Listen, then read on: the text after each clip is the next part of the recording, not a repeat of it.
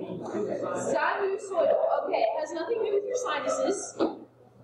It has to do with trig functions, okay, sine being one of those trig functions, but it's more used to describe sine, cosine, tangent. Okay, these are functions that we also call periodic. That's a word that I will use. They oscillate in their behavior. Okay, these are sinusoidal functions. So we're going to start with just sine and cosine.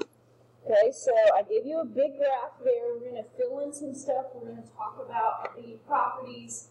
And then we're going to do the same thing with cosine. And then we're going to look at, well, what happens? When it's given as a function, it's very rarely just the sine of x. Usually there are coefficients and numbers and stuff going on with it. We're going to look at those effects today. But we need to start with just the basic parent function, just like we've done with all of our other functions. So let's look at a graph. Okay, now I know you have your calculators, but I don't want you to jump to your calculator right at this moment. Let's use what we know about the sine to fill in some pieces of this graph. So first of all, let's start. 0 is always the easiest place to start. So what is the sine of 0? 0. Okay, so when x is 0, the y value is 0. So sine, we say that it starts at the origin, or it passes through the origin.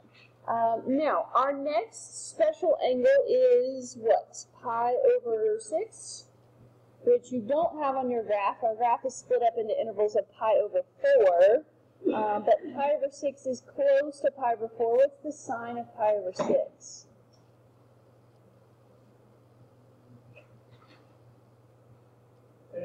What's the sine of pi over 6? 1/2. Clearly, we need to do a unit circle quiz. Okay, so at pi over 6, your y value is 1/2. So I'm just going to kind of put that point about right there. It's kind of guesstimating because I don't have pi over 6 labeled on here.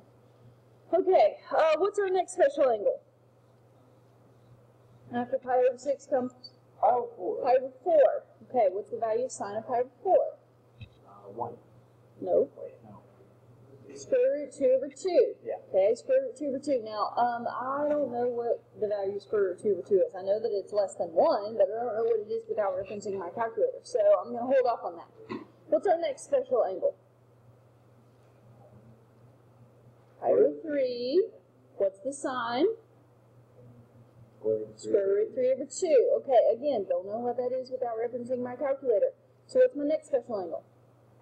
2 pi over 3. Pi over 2. What's the value of sine? 1. 1. You know what? It's okay if you look at your unit circle. Chase is, and he's still not giving me the answer, but... Getting that. Okay. Pi over 2, the sine of pi over 2 is 1, okay? So, I can kind of go through here the easy points, so to speak, or when it's either 0 or 1. So, when's the next time that it's equal to 0? What angle? Pi. Pi, okay? So, at pi, the y value is 0.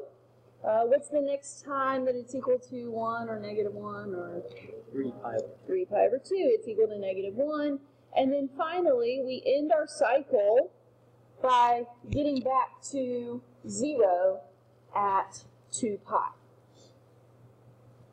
Okay, so we've got a little bit of detail to our graph, but I want to add a little bit more detail because really the only option right now is just to connect these dots. Well, we don't want to connect them with straight lines because sine and cosine are not actually linear functions, okay? So, I'm going to type in the sine of pi over 4, which I know is the square root of 2 over 2, but I want its decimal value, okay? It's about 0.7. So that means at pi over 4, I'm going to plot about 0.7 right here. I'm going to find out what the square root of 3 over 2 is. It's about almost 0.9. So that's about right there. Okay, and then if you will recall, when we keep going around the unit circle, then I'm just going to repeat those values, but I'm going to go back the other way. So we've got about 0.9 right here. We've got the repeat of 0.7, and half, okay? Do you kind of see the curve here? Sine is a curved function. So instead of going through and doing this for all my functions, or for all my angles, I'm just going to fill in the curve at this point, okay? Make sure that your graph has curvature. Don't just connect these dots with straight lines, okay? Repeat that curve, going down to -1 and then coming back up to 2 pi.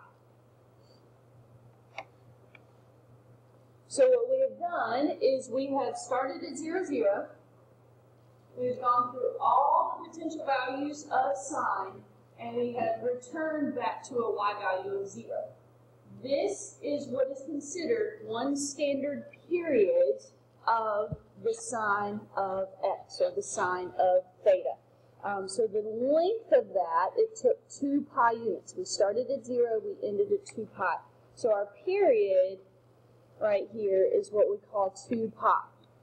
So if you want to write in a definition, that's the length of one cycle, one complete cycle.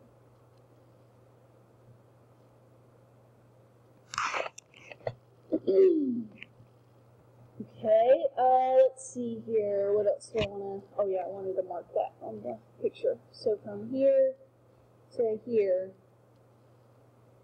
is one period.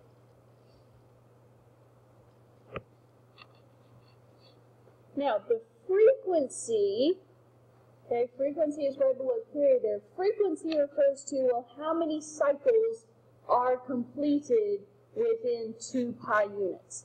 So the frequency here is simply 1, okay? So this is the number of cycles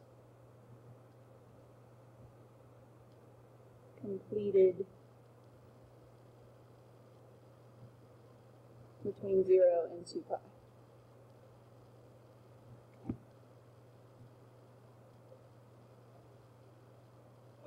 Now, before I talk about the other stuff, this doesn't seem to be very much of a graph.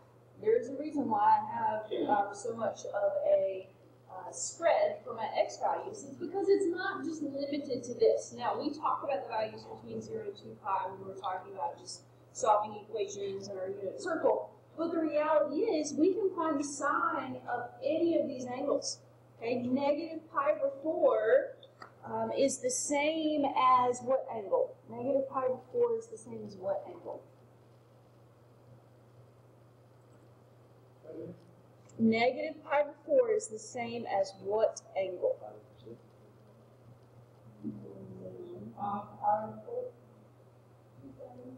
7pi/4. Okay, 7pi/4. Remember how we talked about negative angles?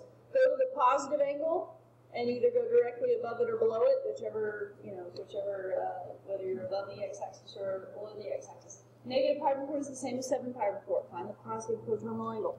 So, if I look in the negative direction here, -pi/4 has the exact same y value as positive 7pi/4, so it's down here at -√2/2. So that means that I can just kind of follow this in reverse order, and I can fill in the left side right here.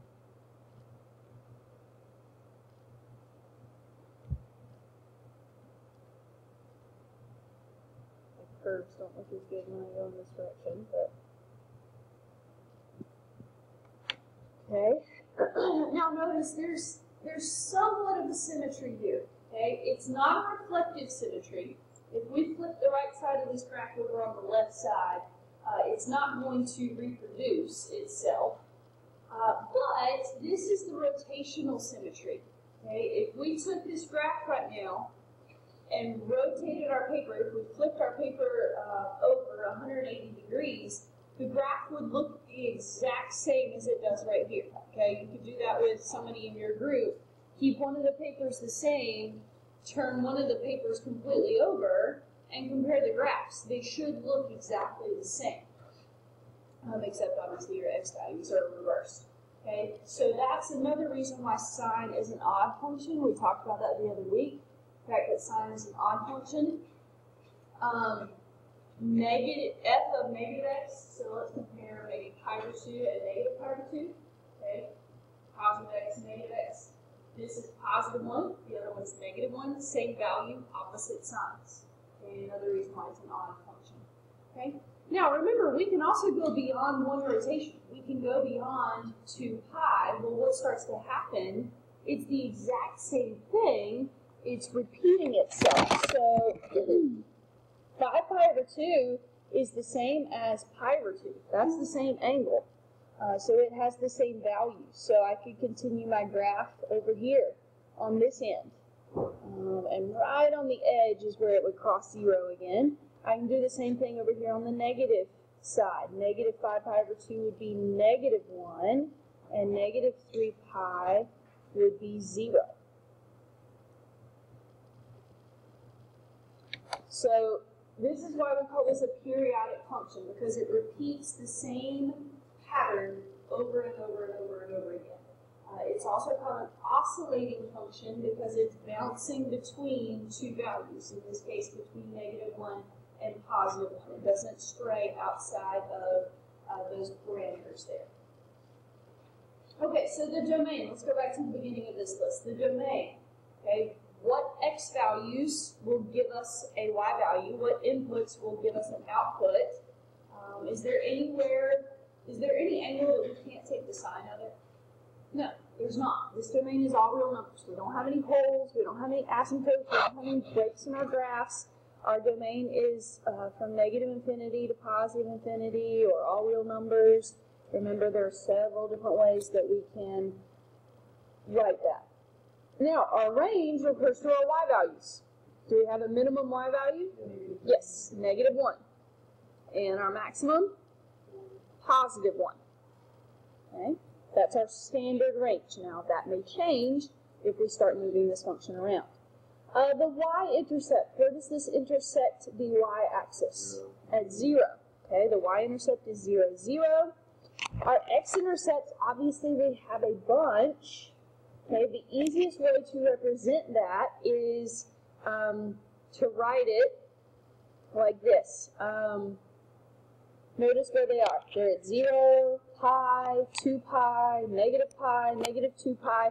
We can write it like this. Pi times k, and if we're writing as at a point, the y value is 0. Okay, k is an integer. I believe we've done that before in this class. So if k is 0, then 0 times pi is 0. That's going to give you the x-intercept at the origin. If k is 1, you get 1 pi, so forth and so on. Okay? That's the easiest way to represent those x-intercepts. Amplitude. Okay? Amplitude is the measure from the midline to the highest point and or the lowest point. Okay? It should be the same distance because the midline cuts our graph in half. So what is the middle of our graph here? 0. Okay? Our midline for this function is y equals 0. And so the amplitude is the distance from the midline to the maximum point, which is the same as the distance from the midline to the minimum point. So in this case, the amplitude is 1.